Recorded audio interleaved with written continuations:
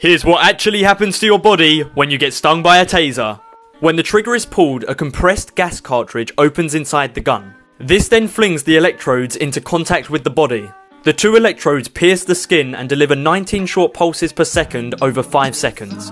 This creates an electric field which stimulates nerve cells called alpha neurons to send electrical impulses. The impulses travel to the muscles, causing short sustained muscle contractions to subdue the target. Now comment the worst pain you've ever felt.